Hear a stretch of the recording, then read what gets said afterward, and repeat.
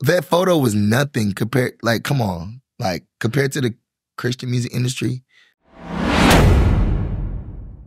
Take a look at this clip or a portion of Jamal Bryant and Dante Bowe's conversation on Jamal Bryant's podcast, okay? And as usual, you know, he has interesting people in there and they have some interesting conversations. But what is the case is that you get to actually see what goes on between the two ears of the guests that he has. And sadly, we also get to see the spiritual condition a lot of times just put on display, because out of the abundance of the heart, the mouth speaks. Yes. And so people can't help it once they start talking to show you who they really are. And with that being the case, we have this clip from the interview. I ain't never said this either, but I used to get him hell. Like, as far as, like, you know, things that I thought should be better, or I'm on my own green room. And I wasn't being arrogant or prideful. I just genuinely felt like, it was something that I had worked for. And so I did that. Our Stella Awards, I can't bring my grandmother. Okay, well, I'm not coming. So I didn't go.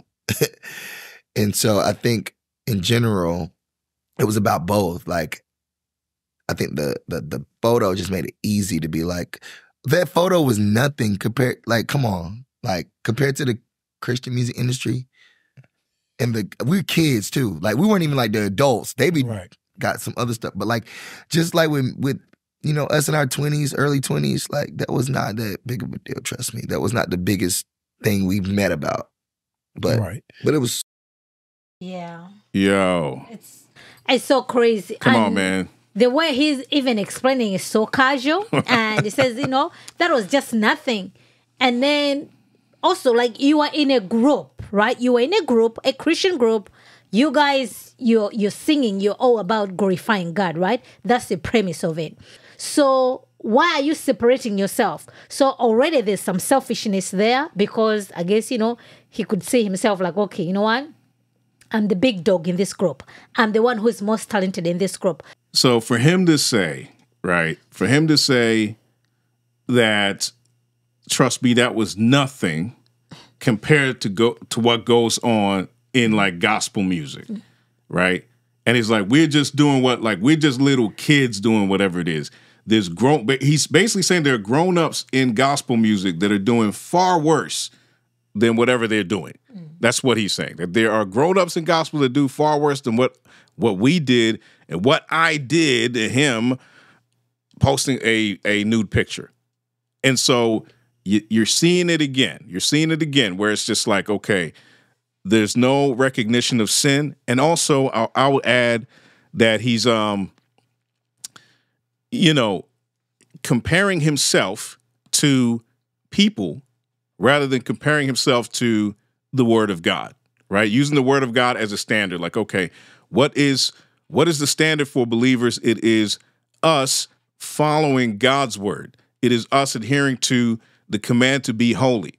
And he's not doing that. Instead, what he's comparing himself to is what other folks were doing.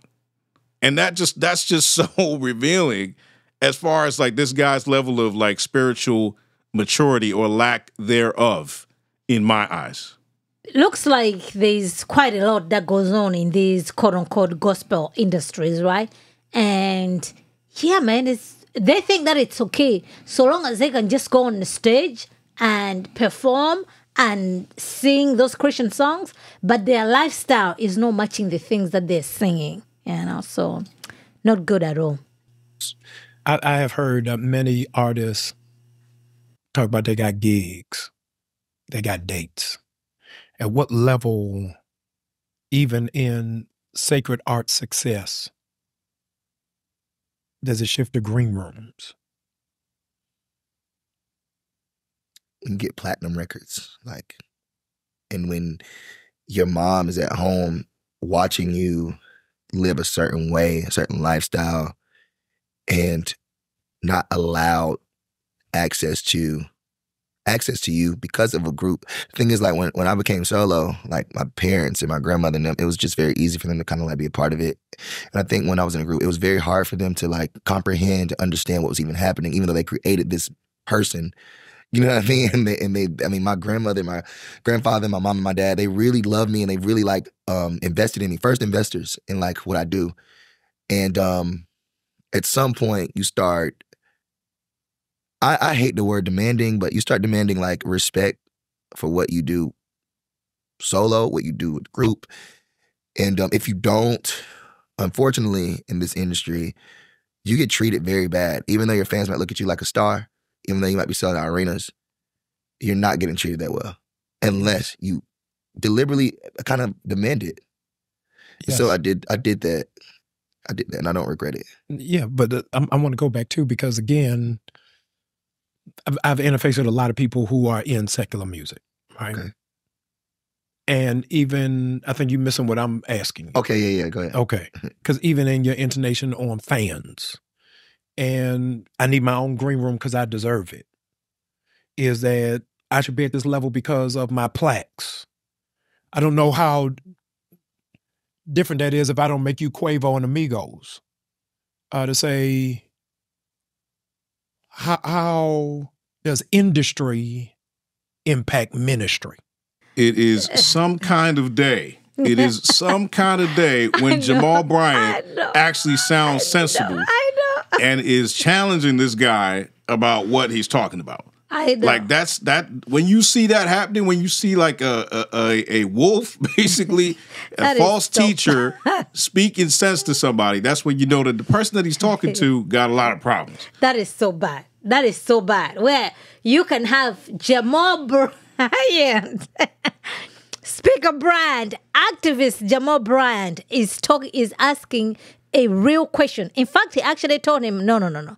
You're missing the point. You're missing the question that I'm asking you. Because Jamal can see, okay, you are doing this, it's for ministry, right? But the things that you're demanding has got nothing to do with the ministry. So is it about you or is it about ministry? So, I mean, Jamal Bryant is correct, yo.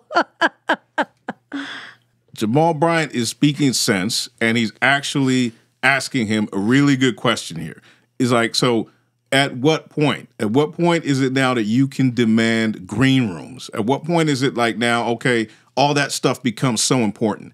And notice all the metrics that he's talking about are all these worldly metrics, okay? He's saying like, no, because I sold so many records, because I'm selling out arenas, because I'm doing all these things, I should have my own green room, even though I'm part of a larger group when I'm with Maverick City. Like, I deserve to have my own green room. That is absurd. That's absolutely absurd. It's like, if you've ever done music or been in a group with people and done stuff with folks, that's part of the joy of it. It's like going, on tours together, going on trips together to do events and stuff, and being together. The togetherness matters. But this just goes to show me that these people had no sense of that. Is that this music, and he's going to say something in a moment that's actually going to be very eye-opening, but this music that they're doing, man, that these groups, there's nothing in them like where they have solidarity and loving relationships, real relationships with one another, because you should want to be around your friends. You know what I'm saying? You should want to be around your group mates. But he doesn't want that. He's like, no, I sold more than some of these guys, than y'all on your own. I'm doing much more than you guys, and therefore I should have my own green room. Completely absurd. Know how different that is if I don't make you Quavo and Amigos. To say, how does industry impact ministry? It's a good question. I think specifically in this case, ministry kind of got lost. Mm-hmm.